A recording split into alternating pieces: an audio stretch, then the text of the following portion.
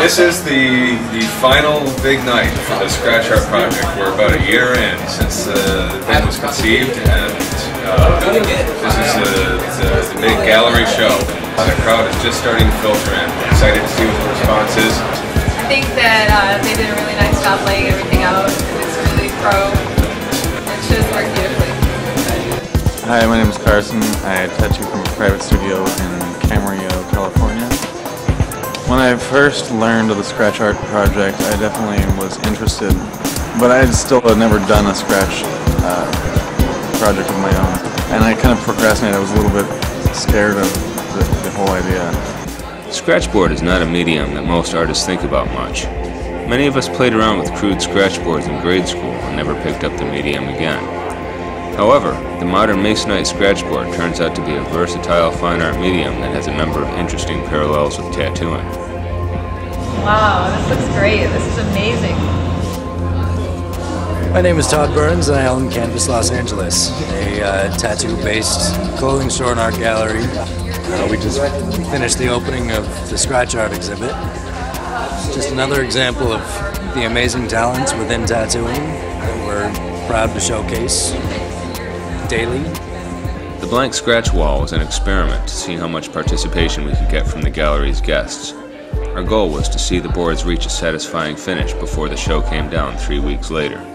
To get the ball rolling, I sketched in a few simple shapes with the hope other artists would elaborate on them later in the evening. Other artists, including some of the book's participants, brought their own tools with the plan of making a substantial contribution to this spontaneous project. Scratchboard technique is entirely the artist's choice. It can be raw and expressive, clean and graphic, or anywhere in between. Some artists handled their boards in the same style they tattoo, while others got experimental and did the opposite. Even with over 200 participants in the show, no two artists approached their boards in the same way. You've got 200 plus tattooers from around the world who are given one medium.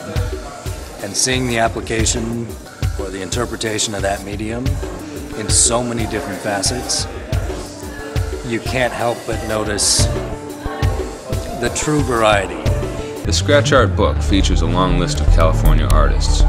As the evening gathered momentum, we began seeing more and more tattooists from the LA area dropping by. Other visiting artists came from Nevada, Arizona, and other states. Legendary Los Angeles tattooist Bob Roberts dropped by to check out the show. Bob has been a huge influence in the tattoo world, so it was an honor to be able to show him the Scratch Art collection. Alex and Allison Gray were in town that weekend because of some other events and had a chance to experience the show in person.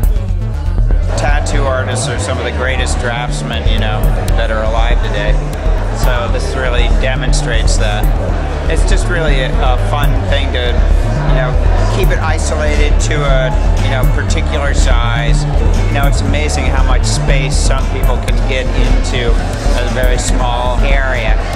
There's just like endless, beautiful work. With such a dramatic spectrum of styles and subjects represented, the Scratch Art collection is not something to easily take in all at once.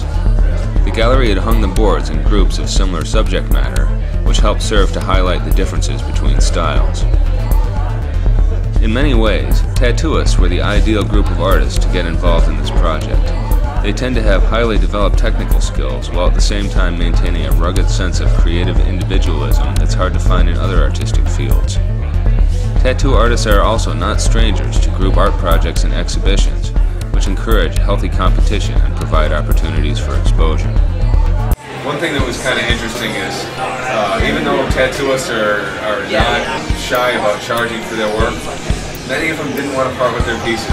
A lot of them got strangely attached to their scratch boards, and even though they do art every day, this is something they just wanted to hang on to.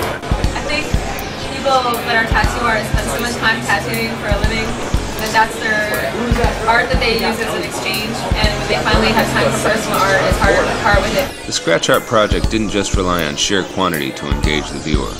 Part of what made the show such an artistic success was the fact that so many of the artists went so far beyond what was expected. Nick Baxter was the first artist to submit any scratch boards, setting the bar intimidatingly high. Michelle and I watched in amazement as hundreds of packages arrived over the course of several months, carrying scratch pieces that were done with tools ranging from sandpaper to tattoo needles. Some pieces were realistic, others highly stylized, but all of them carried the unique personal imprint of the tattooists who had done them. Seeing all these pieces displayed together made it clear why tattooists operating today are beginning to be seen as fine artists. People are now noticing that the word tattoo artist is disappearing, and the use of solely the word artist when it comes to tattooers is taking over. The same night as the Scratch Art Show, renowned tattoo portrait painter Sean Barber held a book release party for his new art book, Forever and Ever.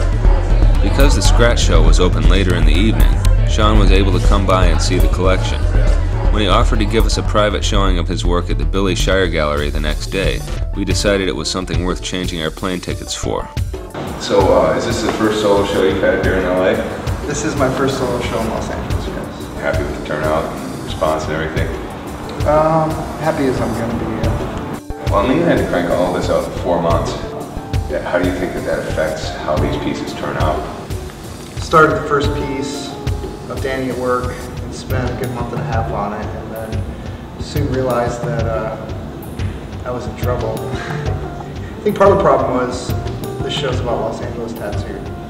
So it's like I want to get as many of the people that really make up this core of the scene in LA and represent them the way that they should be represented, you know, and to do that in a short amount of time is pretty crazy. I think for every show it's a marker of, okay, what did I do that I didn't do before, and what can I do next that I'm afraid to do? We have a show scheduled for 2011 and it'll be the same theme. It'll be wherever I am in my head at that time, but in Los Angeles. You know, I think I did the best with what I could do, and you know, I'm just reflecting what I see.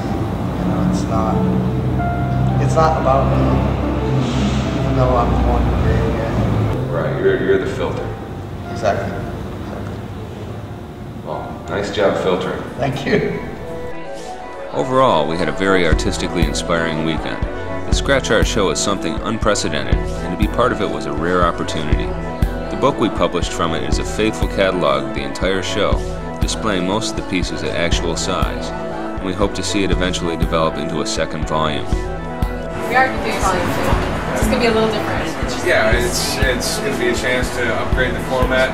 We're going to try to raise the bar a little bit. I was really impressed and really surprised with the book itself and the artists and the submissions. You know, it was amazing artwork. Like some of the stuff I saw I didn't think was possible until I saw it. I just want to say that it was an awesome and fun project, and I was happy to be a part of it.